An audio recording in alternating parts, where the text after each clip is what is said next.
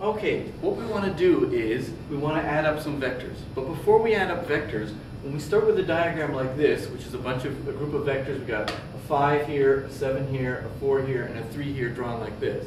What we really want to do is work with a vector equation, not with a diagram. So what we're going to suggest is that we take this vector diagram and we apply our north, south, east, and west coordinate system to it so that we can come up with an equation that has bearings in it. So let's take a look at this. Well, the 5 is going pretty much straight up, and we're quite nice guys. When we give you a question on a test, we're probably going to make one of them along the north or one of them along the east or something like that, just to make it work out really nice and the numbers to work out to be really easy to work with. So I'm going to use the 5 as my north, and so I'm going to draw my bearing right on there, like this. And now what I want to do is put bearings on these and write them down as an equation. So the 5, well, that one's going to be 5 north, so I'm going to label it as 5 north. This 7 here, I need to know what direction it's going relative to my north, south, east, and west. And well, I've got 120 degrees to the 7 from the north. Well, this is 90 degrees here, so that leaves me 30 degrees. This angle here is 30 degrees. So I can call the 7 east 30 degrees south.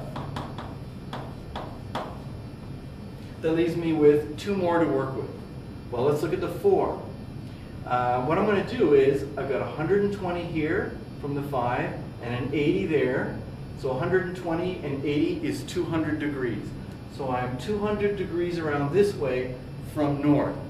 Well, I know that this is 180 because it's halfway around the circle.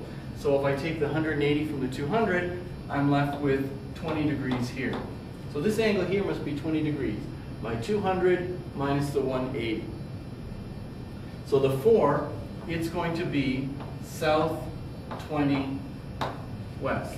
South 20 degrees towards the west. So let's look at the 3. Well, this one's going to be easy. If this is north, and that's 60 degrees, this is going to be 3 north 60 west. So now I can write down my equation, and it doesn't matter what order I add them up in.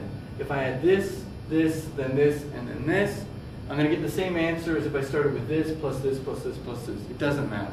So I'm just going to start with the 5 north, plus this one here, 7 east 30 south, plus 4 south 20 west, plus 3 north 60 west. So this now is a vector equation that I can work with to add and subtract vectors.